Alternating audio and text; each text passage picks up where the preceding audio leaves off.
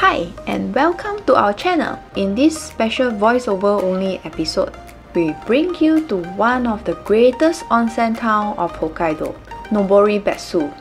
A visit to an onsen town will not be complete without spending a night in it, and so we splurged a little and booked the best ryokan in Noboribetsu, the Dai-ichi Takimotokan. It has the largest onsen in the whole of Hokkaido.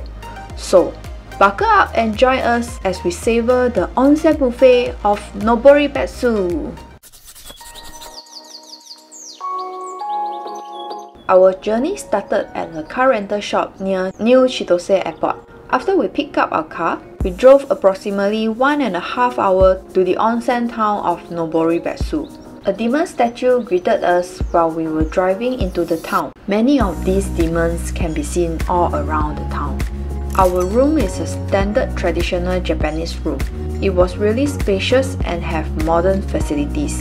After we checked into our room, as we were eager to check out the onsen, we changed into the yukata. On the way to the onsen area, we walked past the main building of the hotel. Standing at the main building of the hotel is the iconic 2 stories high mechanical Okanabo, the Devil's Cup. It is 9 meters tall and it used to perform for hotel guests. Sadly, the performance has stopped since April this year. The onsen area of the hotel is called the Grand Bath, and it really lived up to its name. The bath area is massive.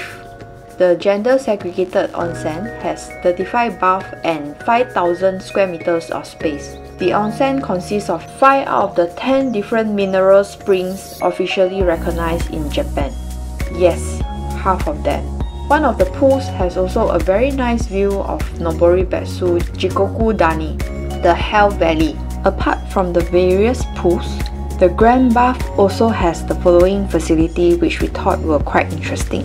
After we were done using the onsen, we stopped by the Ryokan onsen drinking fountain and we drank a small cup of onsen water each. The onsen water is said to have health benefit and it actually tasted okay. It didn't have a strong sulfur taste, which was good. Up next was a visit to the town attractions. As Noboribetsu was an onsen town, we kind of assumed people will be wearing their respective hotel yukata while exploring the town. Our assumptions were wrong. We were kind of the only one who wore them. While we were out, we first visited the iconic Noboribetsu Jigokudani, a massive hill filled with steam, and it was quite a sight. It was unlike the other Jikoku of the other onsen town which we have visited. We also visited the center geyser at the Noboribetsu Jigokudani, which is known as Tessen Ike. It didn't have any hot bubble while we were there though. Our next attraction was the gargling hot spring lake, Oyunuma. In order to get a view of it, we hiked up an observatory from the Noboribetsu Jigokudani. After we were done visiting the attractions, we walked to the main shopping street of the town. Even though it was the main shopping street, it was very quiet while we were there, and we were kind of the only few people on the street. On the street, there are restaurants, souvenir stores, convenience stores, and a small shrine, but more on that later. Our dinner included the following snacks. This is the Hokkaido specialty corn flavor snack called Sapporo Okaki or Yakitoukibi. This is another specialty of Hokkaido called the Sanpouroku Ryugetu Baumkuchen. This is really good. It is soft, a little sweet, and has a slight orange flavor to it, which Sean liked it a lot. This is a great souvenir to bring back home. While we were resting in our room, a staff of the ryokan came to our room to help to set up our futon for the night. We ended our night with another visit to the Grand Bath. Today, our morning started with another visit to the Ryokan Grand Bath again. Shortly after we were done, we checked out the hotel, and as it was around 10 AM, we were just in time to see the face-changing performance of the King of Hell at the Enmado, Shrine of the King of Hell. To be honest, it was kind of an underwhelming experience.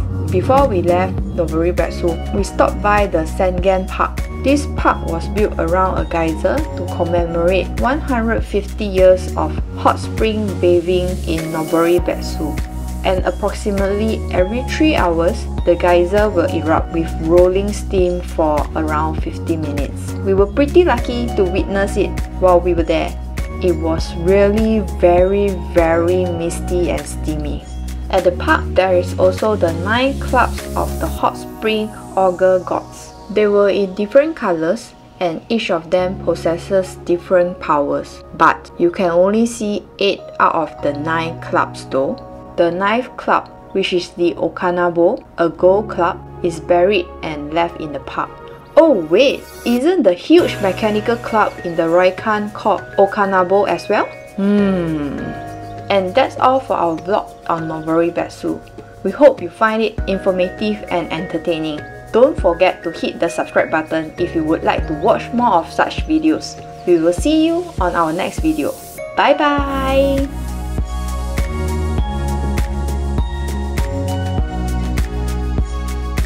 The largest cemetery in Hokkaido. We are not in Holland, we are in... Thank you for watching. Do hit the like and subscribe button for more travel related